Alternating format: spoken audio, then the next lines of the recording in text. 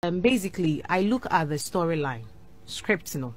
Se me kind scripts no na sebi nyanse bi enima mincha nyanse enim sese once se ni bi ho hu ne nan hu ne ti hu ne a omo e pa akire movie ba kwa ye wo krom ha na ye wo krom na nyansa bi enim sa movie ni nso e koya koduru part 10 o se part 15 dia he no nyansa chewa ababia enim part 1 part 2 wona ba nim ma wo to me nyansa bi enim yeah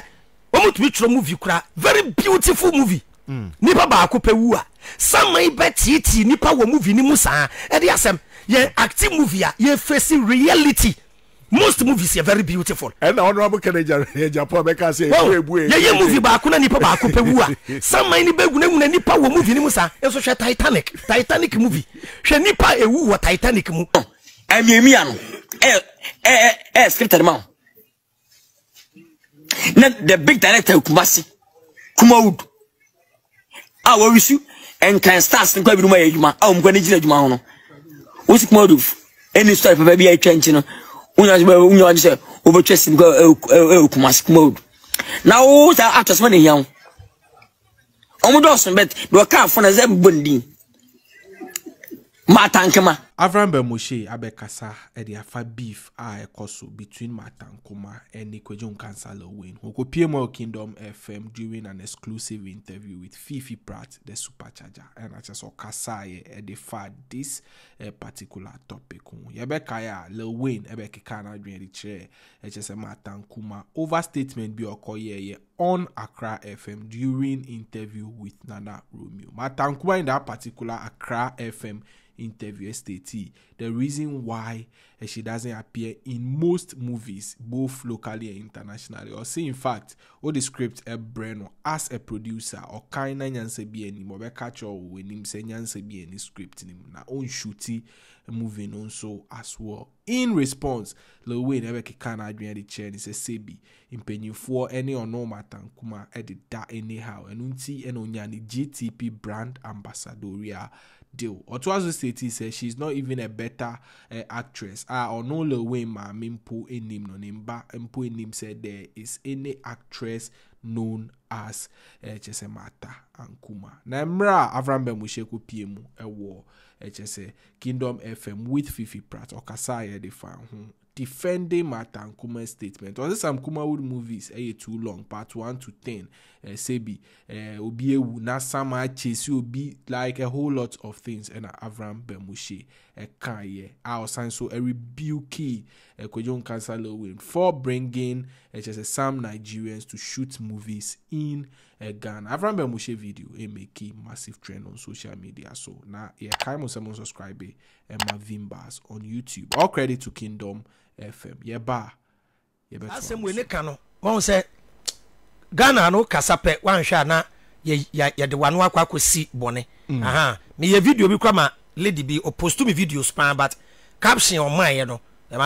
me send an email say me send na next time on check caption no na comment na ye fine because a short video nti nkrofo e tap video no so hu de me kan me ne Kwadwo Nkansah ye live ye live kransa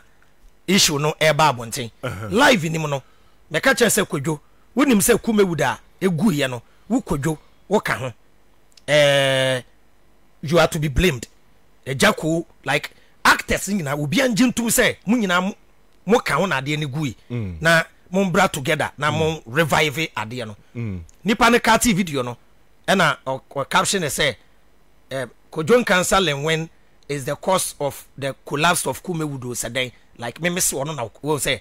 man pointe ono won say the ade na anti Ghana wo kasape na ebi di wano akwakosi bone ade ni nyina ye matter in the interview no mahwe ni nyina interview no 40 and 54 minutes endru 1 hour po the word Kumewudo kura matter ambo the word Kumewudo wan ka bibi entia Kumewudo ade o kaseti aye ewe foreign novelist na yedi twi ahye omo ano no foreign novelist na yedi twi ahye omo ano no ene wo kaseti ase emwa the local movie industry because wa kofa broni telenovela de aba ɛna wodi ukrom kasa akɔhye nipa na no nti ebema ye de na ye no eni de emma ho ɛno no kasa ti ai ɛni ebisa ne say like wa reject movies that no so ono o friend on set and now the script send no na wo hwe na e make sense ya on act we bone be no waka that be your interview bebre on say me buy interview be say what are we discussing so wo mama subject be na it doesn't make sense to me me ma ana make say no ye change ana me boa nti mata kasa akora mata dika but mata nko kasa say Kumewood movies doesn't make sense eye wo bi and wakati video no out of context enti me say we ye celebrate wo krom ha tie wa koda bi oben e di video send wo say obi cassette ya wa ye very careful hwe minim baby a Kwadwo Nkansah ene Dr. Likey omu beef no efri buy eye bloggers ene koso saade no e di enti ne wafre Kwadwo Nkansah le win interview a u baby sa no Likey asem mu na into be say Kwadwo Nkansah say say see ano yes movie no sinitwem no we na abetena so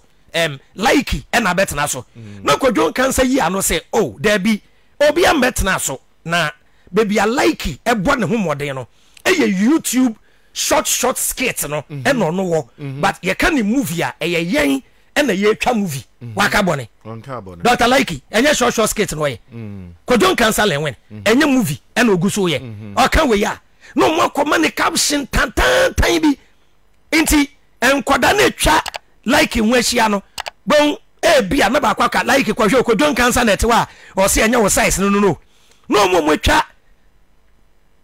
lenwen nwahia nso akoka se mate se nti eye boys na twa ye nwahia no ene yo mu create saade no baby no matter e kaseti a kumewood for there be but Ghana movie industry nankasa ye separate movie ni mienu ebenya enkranfo movie akrafo movie eni kumasifo movie ene ko set up unnecessary competition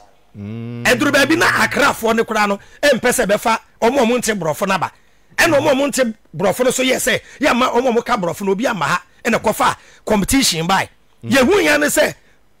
omo mutwa kumasi movie na we wontokwa we wo beef na we ba set so amintwa na movie ni we wo mu amintwa na we na me na mete so na team kejempum na wieye na anim Ghana ha wo ade bi sei wo a wo be cassette ade na esei no ye hu sa wo ye bonsam mama ade na esei no wo di opa mama fa what ma say ahanti mata anko cassette ya we. But I think say argument ni based on say call be a producer be ne low Nkansah I will drop that information say ni pass me o kofre ya ye sweetheart ya matter say on the same matter na de ne ho no nobody will tell matter movie a wontwa ne de wontwa on wo de ne ho na matter who steady na some I say no cry no body be anim I think say ya bra penny Kofi Ajololo abeka wo me show Nkansah maka ono na ba ne sana script no mo ni ade no ya na ha dwe movie ba kwa ye wo krom a ye wo krom ana ye wo krom na nyansa bi anim sa movie ni nso ekoya koduru part 10 o se part 15 dia hin no nyansa chewa ababia anim part 1 part 2 wona ba nim ma wo to me nyansa bi anim ye omo to be tro movie kura very beautiful movie nipa ba ko pewu a samai betiti nipa wo movie ni musa e de asem ye active movie a ye face reality most movies are very beautiful and honorable Canadian Japan be can say ye movie ba ko na nipa ba ko pewu a samai ni begu na nipa wo movie ni musa enso hwe Titanic movie hwe nipa ewu wo Titanic mu samai ba ko kura mpie ana ade ba ko na mempe okumewood hu say ebra na ye cassette ni CD no you don't need to watch the full movie o share cassette case ne ho a movie scenes ni na wo into do hwe paper ne pego kwahwe movie na wie obehu de we abeso yekosi me say Titanic obekwa Titanic cover art no na ye Rose and Jack and the ship ne pe emu nsem nyina age wo kwahwe se wate ase na even though we chro movie no na writers minim be bi omu kosuan show movie no first 5 minutes pe na what movie ni na ase abrofo no they will keep you in suspense o hwe na ade na tene bonti ase na wa hwe na wa tene abrofo got to be starting movie from the end of the story na ya ben narrate we are not creative afeni e kope o say ya ati school girl ni movie kro there be e movie we oh gay you coffee gay na fe pen drive Colombia movie bi Colombia movie bi oh copy abrofo movie sa ye yakwaya Mortal Kombat nyina we nyina me say babe ade ba ko a unim movies ya ye wo krom he nyina Ghana movies nyina ba ko kura ni ho I stand to be corrected I'll bet to dia compare I told you so storyline yeah me na me come kire I told you so she storyline no said ye pia wo ba e ma boga na wa osiabrobo odikuro of boy fantastic movie ba dia ba ko ye be ya ye nua be ma yellow way e she be pare say what ya sem na straight away we be ko Facebook e ko we could did that time no money ade I think say munyina mo music movie industry I was say meti kodwa say na we unim hwe kwanya ye be fa so abebo wa amane no me nuare nti me obi ka asem me afaya woja me hu video afaya woja a predict say Ghana first match e be 2-1 match be 2-1 me hu video na say ba me kwhwe full preaching only how many hours 4 hours preaching and afaya woja ye me share 4 hours ni na and me hu say oye editing or kate and odisisi ani me de to no obi abone nsem mata Ankomah interview getting to 1 hour nipa do say na hwe interview no me nya abotre me ko hwe ni nyina na me video say there be wan kasa kojo kasa no na no try kojo ye mistake bi de be bo na say mpanyimfo ma kojo enkopa sister ne chaw kojo na afom kojo kasa yama or the ambassadorial deal ekofa GTP ba mu obi brand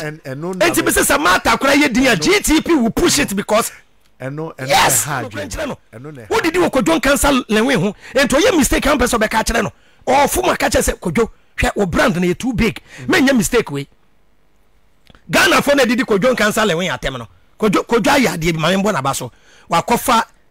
Nigeria actors ni biaba me bona baso yes yeah. I'm telling Kojo the painful truth that's not the right time to bring Nigerians so ye de na egu no and was a revive no Nigeria for the ni jane nan so but Kojo person prove Ghana for say mo man ye ntwa me the Nigeria for betwa into oye mumum say de make ati ase into me me na nka me ye Kojo a de me de be fa Nigeria for aba no me pempanyimfo me de yen kasa makopa chaw na nka yen fre like yen fre chewa yen fre mesiesi edu yen fre ejako yen fre oboy siki yen fre stars ni na meeting na yen solve differences na yen revive Kumewood e be she Ghana ni monyam sense Nigeria for no mu de agina no ye ko for mu de aba I understand Kojo so opeso kire se mo ma yen kambom na yempeja ade na ende makofa ahoho e de aba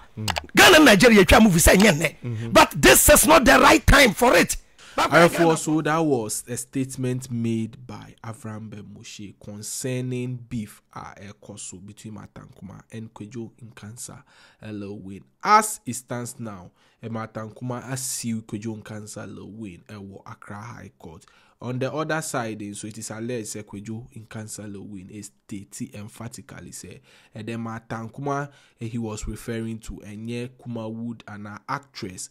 in him say